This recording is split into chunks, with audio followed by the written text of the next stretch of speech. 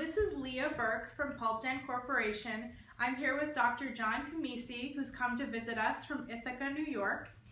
And Dr. Comisi, I know you spend a lot of time educating people about bioactive materials, and I was wondering, how do you explain this concept to someone who's not a dentist, who doesn't know much about dental materials, and may not have the scientific background? Well, thank you. It's wonderful to be here.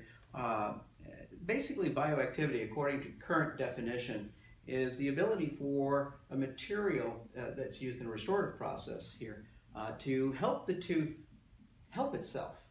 And in this situation, with the release and the ability for the tooth to uptake the calcium and phosphate ions from a particular material, so that this way the calcium and phosphate ions could help the tooth regrow and basically repair itself from the damage that's done from the cavity, the caries process that goes on.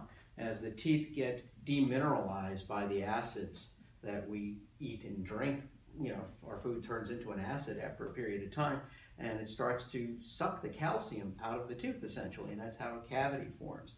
So if we can restore a tooth and put it back into function with a material that can help it seal the tooth, we want the tooth and the material to interact favorably with each other and not have a rejection of our materials.